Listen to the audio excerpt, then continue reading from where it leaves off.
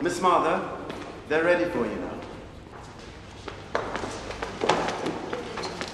Go.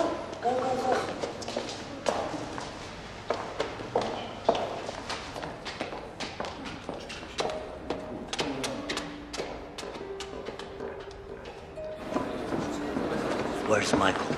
I don't know.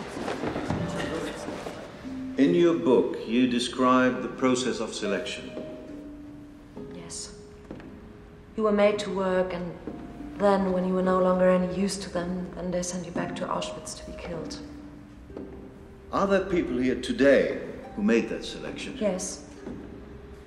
I need you to identify them. Can you please point them out?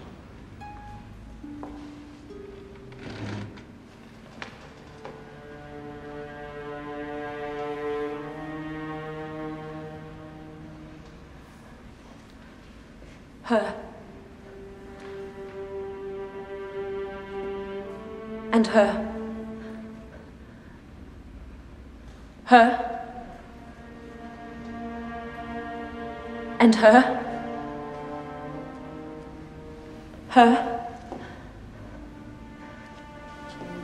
And her. Thank you. Please continue.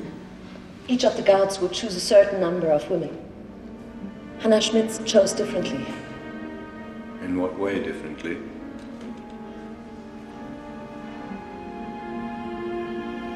She had favorites.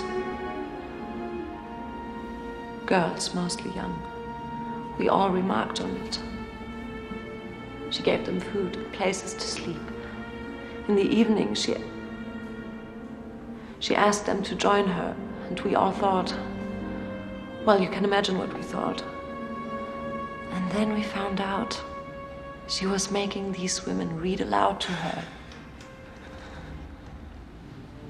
They were reading to her.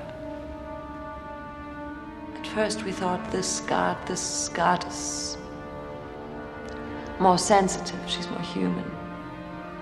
She's kinder. Often she chose the weak, the sick. She picked them out, she seemed to be protecting them almost. But then she dispatched them. Is that kinder?